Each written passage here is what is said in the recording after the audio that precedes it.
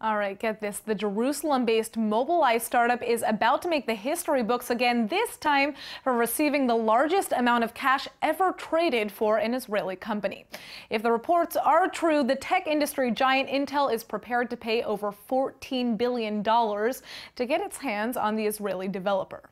Intel execs have yet to confirm the sale, but it's creating enormous buzz here in the Jewish state. The company was founded in 1999 and it creates technology for vision-based advanced driver assistance systems.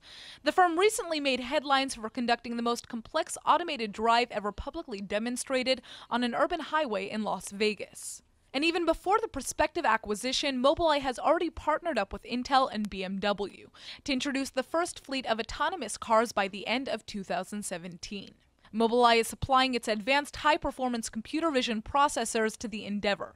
This means the Israeli technology will be critical in the first collaborative efforts to cross the finish line in the worldwide race to produce the first real driverless car.